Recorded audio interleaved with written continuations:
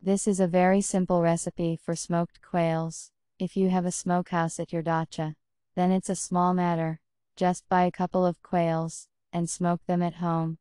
Delicious, fragrant and very simple. We will wash the birds well and dry them. If desired, already at this stage you can divide them into parts.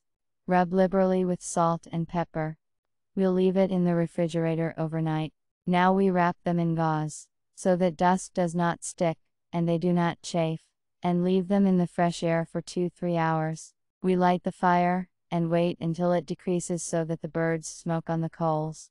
For the smokehouse itself, we use oak chips. We put it on the grill, close the lid, and pour in some water. We put it on fire.